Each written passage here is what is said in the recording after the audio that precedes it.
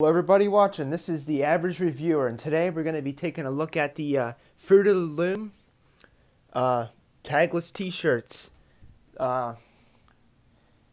6 of these come in a pack for around, I think I paid $12 for these, and this one hasn't been worn yet. So this is a medium, fits true to size. This is a 100% cotton t-shirt. And I recently did a review on the Hanes t-shirts, and I think I like the Hanes t-shirts a little bit better. But these are still a pretty good t-shirt. The Hanes t-shirts are a little bit more thinner than these. So these are a little bit more thicker. But yeah, these are less see-through. Like the Hanes t-shirt, I put my finger up to it and I could see through it more.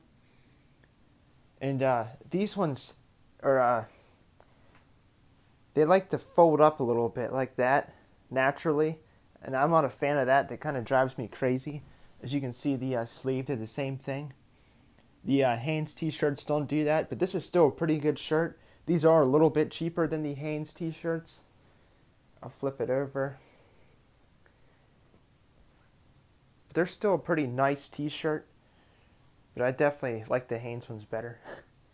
But I still figured I'd do a review on it. Because why not?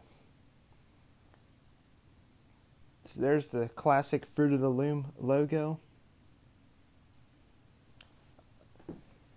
Get a close-up of the shirt right there. So this never been washed, and these are not as white as the Hanes t-shirts either.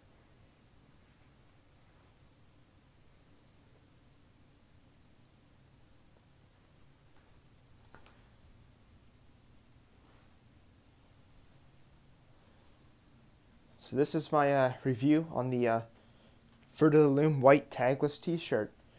If you guys liked the video, like, subscribe, and I'll be making some more videos. So yeah, make sure you guys check them out. I've already have some videos.